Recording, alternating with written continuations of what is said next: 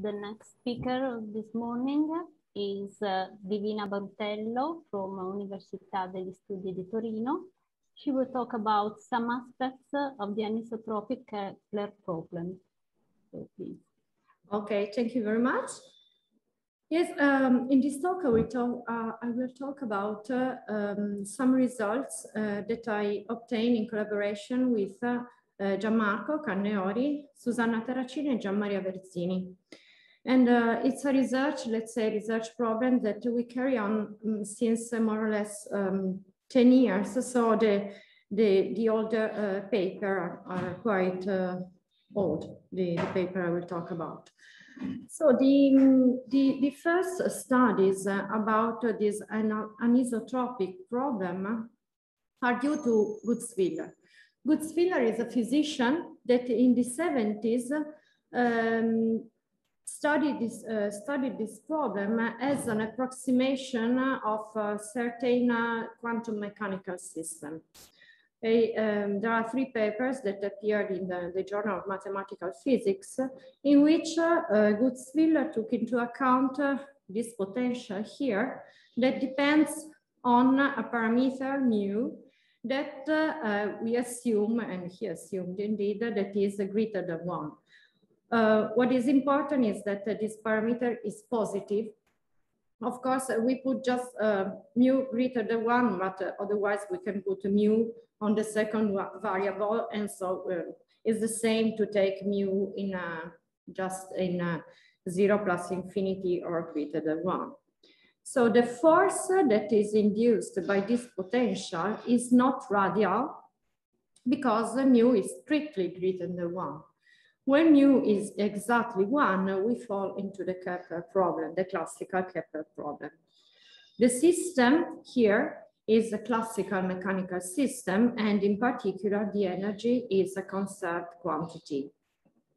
The potential here is not isotropic, but is homogeneous of degree -1, exactly as the Newtonian potential, and depends on the angle theta. And so I call u mu of theta the potential restricted to S1. The behavior of u, of the function u, that for Gutzwiller is this one, mu has 2 maxima and 2 minima in each period. The behavior of this function influence the global analysis of the dynamical system. Okay, so now I would like to enter a little bit more in the details of what happened for this particular anisotropy before passing to more general ones. Just after the works of Gutzwiller, Robert Devaney, wrote some paper about this problem, where this fact that I try to summarize in this introductory slide are outlined. So he made a very deep comparison between the Kepler problem and the anisotropic problem, pointing out that in the Kepler problem, so here on the left, in the Kepler problem, what happened is that here the picture are for negative energies.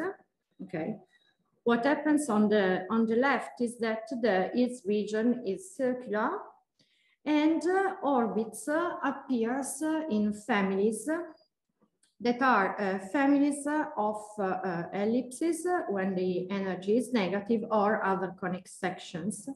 And each family is linked to a special direction, in this case, this one, a special direction in which we have what is called an ejection collision trajectory. That is a rectilinear trajectory that interacts with the singular set, that is the origin.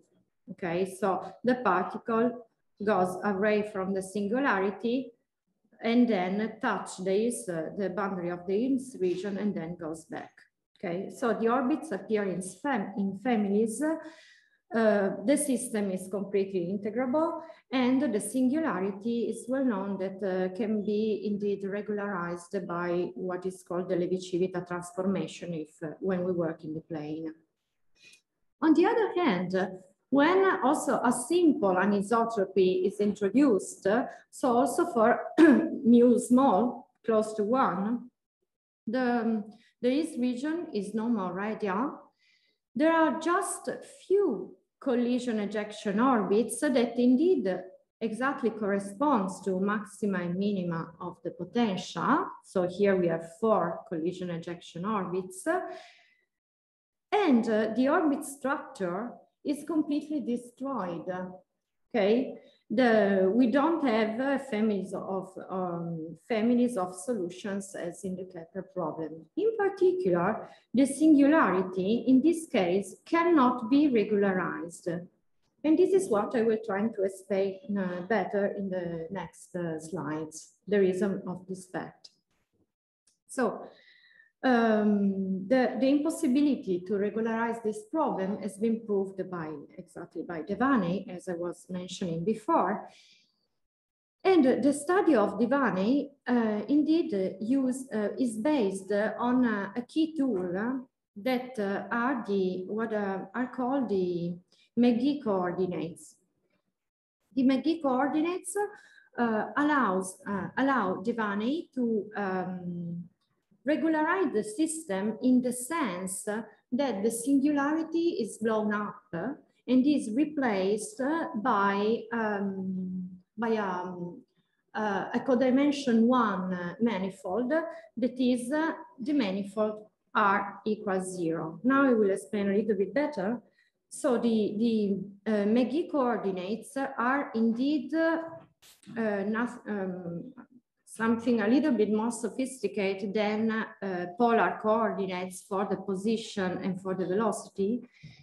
And the time is rescaled in a way that the singularity is put to infinity. So the particles indeed never reach the singularity, but just indeed virtually reach it at when time goes to infinity. Okay. In these new variables, the flow can be extended to R equals 0, as is written here. In the new variables, the 4-dimensional flow is reduced to this system that now you see that it is 3-dimensional because you have to add the energy relation. It's already inside the relation of the energy. Okay, the variable Z is omitted because it's inside here. Okay, so as you can see, this system is no more singular because you don't see any R at the denominator or anything strange. And what is important is that R equals 0, it's an invariant set for this system. Indeed, you can see here that if you put R equals 0, the first equation is R prime equals 0. And so this is an invariant set. Okay, and it is called, as I already said, it's called the collision manifold. If we restrict this system to R equals 0, we indeed find a system in the variables theta and phi here with R equals 0. That is, we just have to erase this term here. And we can study, we can find the stationary point of this system. Okay, that indeed, as you can see here, stationary points have these forms where theta hat is a critical point of u, of the function u. Okay, so are the same points that I mentioned before. So corresponds to these 4 points here in the Gutzwiller example, in the Gutzwiller model. If we linearize the system at these critical points, we can determine indeed the dynamical system on the manifold, on the collision manifold. So this is a picture of the collision manifold. What we can easily understand using these coordinates is that there are half of the equilibrium points, these four here are saddles, and the other half are divided into attractors and repellers. The nature of the attractor and of the repellers depends on the parameter mu. If mu is small, that is less than 9/8, but this is not so important, then the eigenvalues of attractors and repeller are real. Otherwise, they are imaginary eigenvalues. And so you have oscillations around these points. Okay. What is important of this picture, the reason why I made this picture, is that if you focus, for example, on this saddle that is indeed the same that is here by periodicity, if you focus on this saddle here, you remark that the unstable manifolds of this saddle has two branches that ends, you can prove that ends to two different things, okay, in two different attractors, say. This is the clue remark to understand why this system cannot be regularized.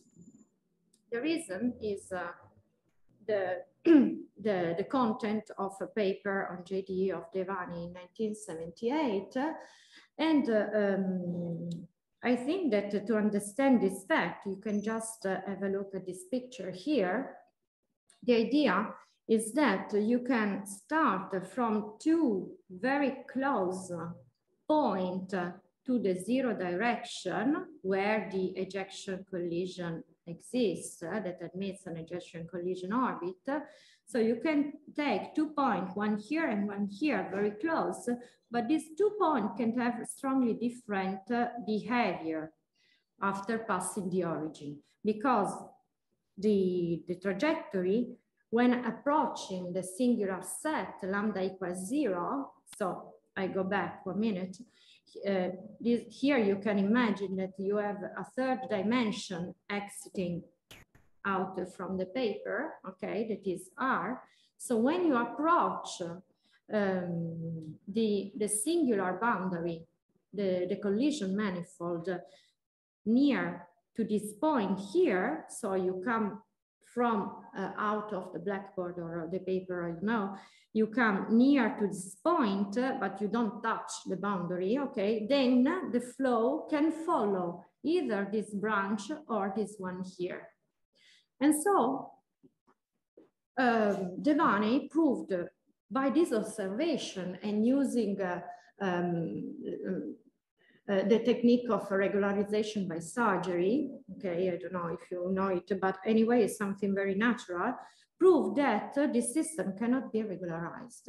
And the reason is exactly what I said, that you can start from two very close points, but ends in two opposite directions. Always from just looking at this picture here, but in the case mu greater than 9/8, you can deduce the very complex dynamics that this problem can have. The reason is the following here. When you approach still the singular boundary, the singular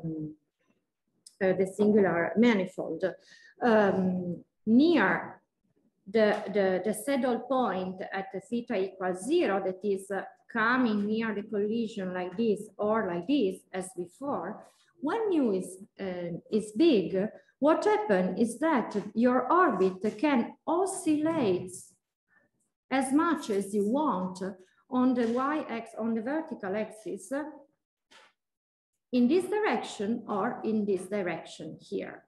So this behavior indeed, yes, this behavior indeed allows to prove the presence of a symbolic dynamic for this dynamical system. The symbolic dynamic is proved for negative energy That means that here you can add, here's region, the boundary of the region, and the orbits are the periodic orbits, the set of periodic orbits for which you can prove the existence of a symbolic dynamic are periodic orbits that starts from here, then goes here, then bounces here, and then goes back, and so on, okay? For these sets of periodic orbits, a symbolic dynamic has been already proved by Gutzwiller and then formalized by Devaney. What is a symbolic dynamic? I will explain later with a little bit more details.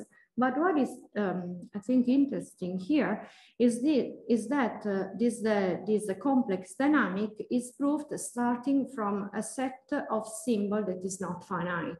That is the set of entire numbers, and that coincide indeed the symbols. So I try to explain. To make a symbolic dynamics means that you have to create a correspondence between your periodic orbit and a sequence of symbols. The sequence of symbols of a periodic orbit is linked, it's not exactly this number, but it's linked to the intersection with the vertical axis. This is why the set of symbols cannot be finite, because if you're very, here, let's go back here, if you pass very close to the boundary, to the set R equals 0, you can make all the spiral that you want, as much as you want. So the symbols are not finite. This is the reason. Okay, so this I made indeed this introduction, and this a little bit historical introduction to make you understand how the presence of a parameter mu, just also a little bit greater than 1, completely destroys or what is completely understood in the Kepler problem. So the how the complexity of the system grow. Okay, so now I need some intermediate results because my purpose for this lecture is to talk about a system in which we don't just have one center, but more centers. This is my aim. But before to pass to this problem, I would like to mention some results that talk about collisions, the occurrence, the possibility to obtain collisions when we work in an anisotropy context, and we fixed 2 points, and we want to connect these 2 points with minimal arcs. So we still deal with homogeneous potential, but now I allow the degree of the homogeneity varies in 0, 2. So the degrees of the Keplerian potential and of Gutzwiller potential 2 is alpha equal 1. We make alpha, we let alpha vary. Our potential is singular at the origin. And so this V of x over absolute value of x is the potential U that we used before. But now the potential U can have also strange forms. What is important, so this is just an example of Hills region. The Hills region, we just know that it is a star-shaped domain. But what is important for our construction is that you must have a strict minimum. We need a strict minimum. Of course, Gutzwiller potential, so it's not a problem.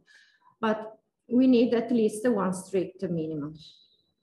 In this setting, Indeed, we can also allow perturbation of this potential, and you will understand later why the presence of this perturbation is so important. So we allow perturb the potential of this form. And okay, perturbation is an object that can also be singular, but not too singular, less singular than the potential itself. Okay. So the main result that we obtain about collision is the following, is that if we assume our hypothesis on the potential, the one that I mentioned, then there exists a threshold for the homogeneity alpha that allows us, such that if we take alpha greater than this threshold, then fixed time Boltzmann minimizer are always collisionless. This result is interesting for many reasons. The first reason is that the occurrence of collisions is strictly linked, for the anisotropic problem, is strictly linked to the anisotropy itself. Why I say this? First of all, because the alpha Kepler problem do not have collisions in Boltzmann minimizers. So collision can occur if you imagine the anisotropy, I think, in this way. The anisotropy is something that creates an attractive field that is not constant on S1. So in some direction, the field is much stronger than in other directions. So imagine, so to move a particle from one point to another of the plane, maybe you have to pass zones in which the attraction is very, very high. So maybe you have 2 points in 2 zones that are close to minima for the potential, for example, and you want to connect them. But to connect them, you have to pass a very high mountain. And this very high mountain forces you to pass from the origin. This is the idea of the anisotropic collision situation. So, what I wrote is that anisotropy in some sense forces the collisions, and this is the reason. Okay, but anyway, for any potential you are sure that you have a threshold over which you don't have collisions. Okay, and this threshold alpha is always in 0, 2. Okay. Yeah, here also another remark that I don't think is really it's difficult to understand if you don't work exactly in this subject. The remark is the following: this threshold is strictly connected to this. So when alpha is exactly equals to this threshold, the dynamical system admits zero energy entire solutions, so that are parabolic solutions. This is also proved in this paper with Gianmaria. But what indeed is, I think, could be much more clear is the last remark that I show you also, always on this picture here. The last remark say this. When you make alpha varying, what can happen is that maybe for some value of alpha, you have this heteroclinic connection here. For other values of alpha, you have this heteroclinic connection here. So for a threshold, you have some monotonicity.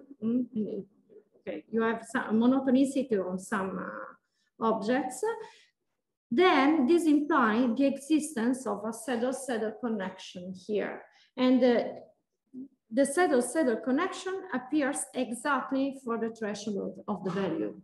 So this threshold of the value that gives us above the absence of collision, on the threshold, the presence of parabolic motion, indeed, in the dynamical system restricted to the collision manifold correspond to a saddle-saddle connection, okay? So, but what now I have to remember is that given any anisotropy that admits a global, strict global minimizer, there exists a threshold alpha bar such that for alpha greater than alpha bar, any fixed time Walsh-Amizi-Mazur are collisionless. This is what I need to make the next construction. This nice. So the next construction I would like to show you is the n-center problem, but in which each center is anisotropic. The n-center problem, classical n-center problem, has been widely studied. In particular, the two centers problem is integrable, while for n equal 3, there are many results from Bolotin to recent papers by Boscagin, D'Ambrosio, Terracini that study both the non-integrability of the system and some qualitative behavior of spatial orbits of the system. But for us, okay, these are the papers we wrote with Gianmarco, but for us, the system that we are studying is the following. We take negative energy, so bounded trajectories. We assume that each center has an non-radial attractive force, so this is not constant, this part here. And we order the center in such a way that the first center is the one with the homogeneity smaller in absolute value. So here to study this system, of course, is a complex dynamics, but I think that to understand the study of this system, you have to understand this fact here. If you have a finite number of centers, so they can be confined to a ball. Then if you go very far away from this ball, what you see is really simply an anisotropic Kepler problem. So this is the core of this research, I think. You see just an anisotropic Kepler problem, and so you can use what we already know about it. So just a remark, I said that the energy is negative. Then, so negative energy, I know, bounded in region. But now I'm saying that I want to go very far away from the center. Maybe it's not possible in this bounded region. So this is the reason why all our results calls for sufficiently small negative energy. Okay, small in absolute value. Okay, so what we do in this setting is to construct a set of periodic orbits that have a symbolic dynamic. This is what we are going to do. This, okay, I have to say that this kind of structure has been already implemented for the Keplerian center, for n Keplerian centers by Nicola Soave and Susanna Terracini. But as we will see at the end, the presence of these anisotropies allows us to obtain a symbolic dynamic for any number of centers, differently from the Keplerian case. Okay, so now we will find this. So let's go on. The idea is, it seems very simple. Indeed, maybe it is, I don't know. The idea is the following, so here you have a ball with the center, very small ball with the center. Then you construct a greater ball here in such a way that out this great ball, you just see a perturbation of an anisotropic potential. So you see a perturbation of an anisotropic potential, and so you construct outer arcs, I will detail a little bit better, and inner arcs, and then you glue them. This is the structure to obtain periodic orbits. So there are 3 steps: out, in, and gluing. The outer arcs, as I said, the structure is a perturbation argument. You put on the center in a very small ball, and you reduce the system to a perturbed anisotropic minus alpha Kepler problem. You know that this kind of problem admits straight solution, or it's not correct because it's a perturbation. So admits perturbed straight solutions here in correspondence of minimal directions. That's why I need the minimal, okay, for the outer dynamics. And what we can prove is that if epsilon, so the radius of this ball here, is small enough, there exists a neighborhood of this direction for which I can choose pairs of points here to construct outer arcs. These outer arcs are unique indeed, fix the 2 points, and are smooth and depends in a smooth way on the boundary conditions. So once, but this is important, small epsilon corresponds to small h, to small energy. There is a scaling behind. Inner arcs. Inner arcs means that we want to take now 2 points on this far boundary and connect them with an arc that pass close to the centers. So to impose to the arc to pass among the centers, we impose the topological constraints. The topological constraint consists in separating the centers into 2 subsets that are non-trivial, both non-trivial. So we need at least 2 centers to make this. Okay, one.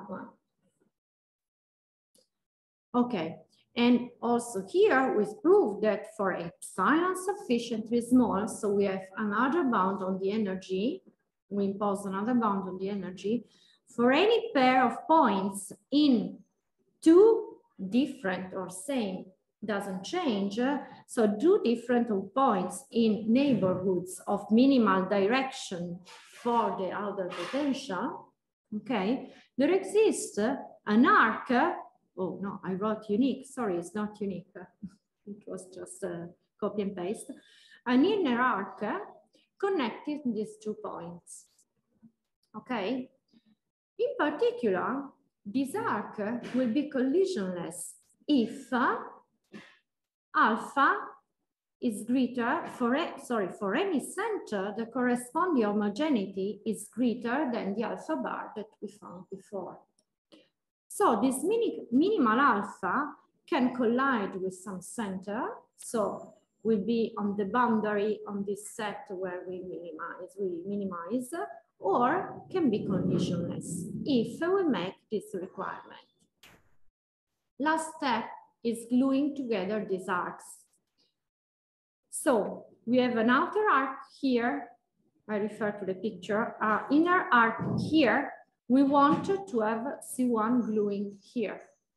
Okay. The C1 gluing here is not indeed trivial, and it took some time to prove it because to do this we needed some deep knowledge of how this inner arc enter near and goes through the centers.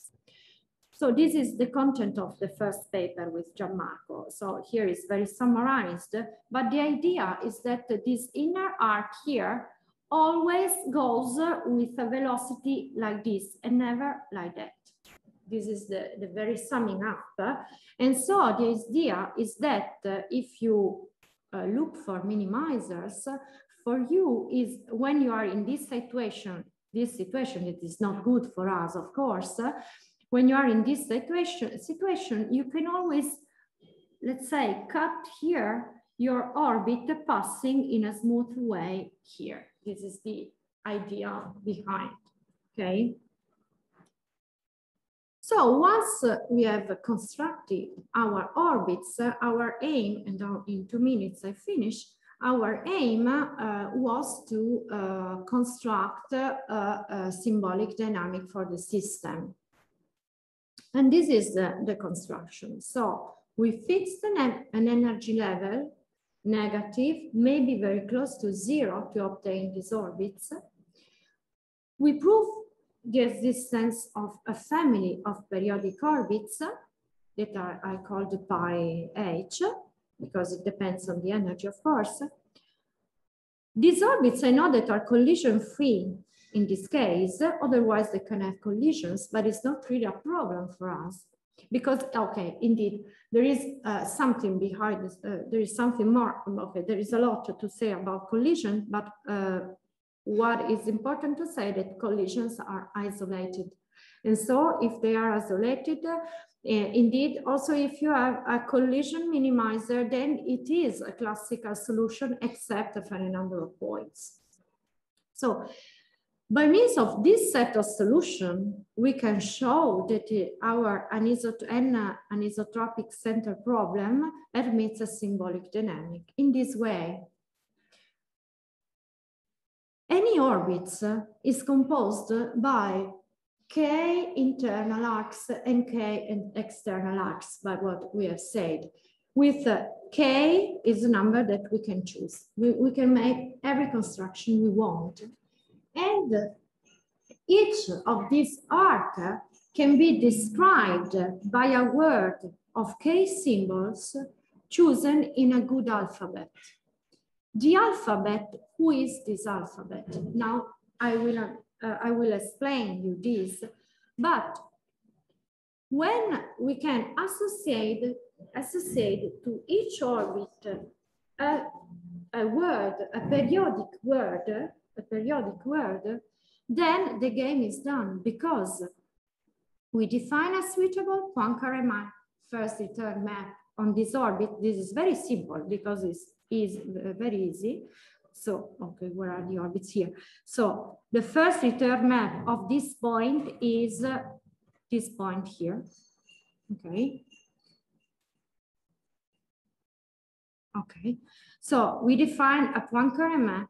We define a projection pi into the space of symbol. We prove, this is not completely trivial, but we prove that this projection is surjective. Is a surjective projection. Okay, it's a projection, so it's surjective. Then we put on the set of symbol, on the set of sequences, the shift, the map, and we show that this diagram is commutative. This means to prove that the system admits a symbolic dynamic. The last slide that I want to show you is explain who is this set of symbols. This set of symbols, and this is strongly different from the isotropic case, the set of symbols is the set of minimal configuration, simply the set of minimal configuration if you leave alpha, the alpha j, the homogeneities, to move where you want, where they want. So you don't ask anything about collision. The set of symbols are simply the external direction, okay, the external arcs, the external direction. In this case, we need at least 2 symbols, so m must be greater than 2 to have sequences of 0, 1 is in this case, and you need anyway 2 centers. So just with 2 centers, we constructed a symbolic dynamic in this situation. That can have collision, it's a collision symbolic dynamic. Otherwise, if you don't want collisions, and so you ask that the homogeneity is big, the set of symbols are pairs of partitions, external directions. So each pair internal external arc in out is corresponds to the choice of a partition, because here the partition is well determined because you don't have collision, so you are sure that the partition is yes, is determined, and direction for the external arc. So in this case, you just need the two centers and just one. So if you ask that alpha is great enough, is great for each center, the homogeneity must be great enough, you construct symbolic dynamic just with two centers and one direction. Okay, and the two symbols, just to conclude, and the two symbols are correct. So you just have one direction here. The two symbols are the internal arc that make like this and the internal arc that make like this around the two different, the two centers. Okay, so the complexity that we found in the anisotropic Kepler problem differently from the Kepler problem, you can also find it in this setting of different centers. Thank you. I finish here.